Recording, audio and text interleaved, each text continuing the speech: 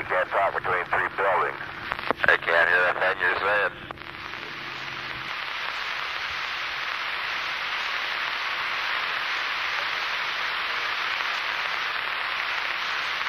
Hey!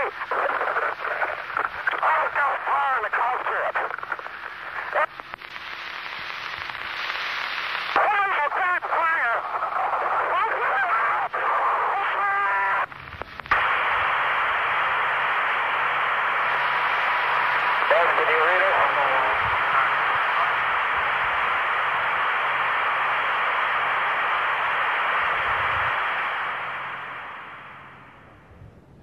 You got out by yourself? Huh? You okay, kid? He wanted to fly, and I knew it. I was not about to stand in his way. I said, just don't go until you are ready for the flight. And he says, that's one thing that I can promise you, I will not. Until you do. I have never been explained to me exactly just what did start the fire. There's no one been knocking at my door.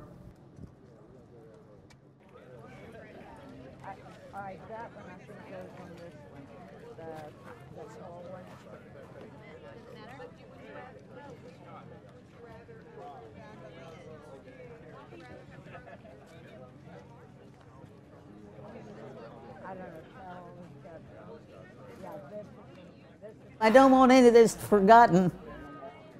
Gus Grissom was a human.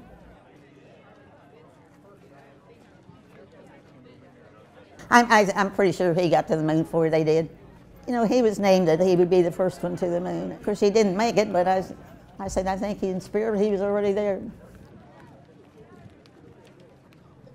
Today, I remember we are gathered here to remember these three courageous men, theirs and their families' sacrifice and how important it was to our nation and its history. I remember that these three past tragedies are linked to the dreams of our nation, exploration of the seas and stars, surveying the future to educate us on the past, creating new environments to study and to learn.